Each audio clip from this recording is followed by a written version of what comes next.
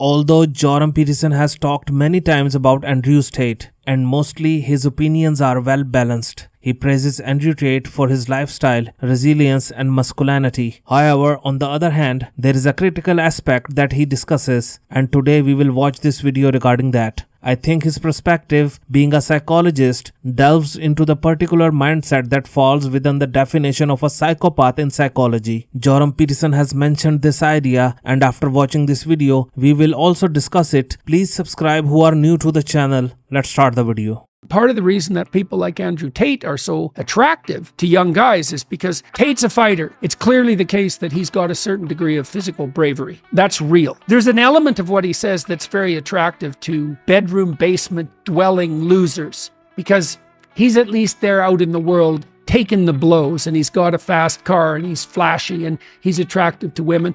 But a lot of what he's done, especially with women, doesn't just border into the psychopathic, it crosses the line.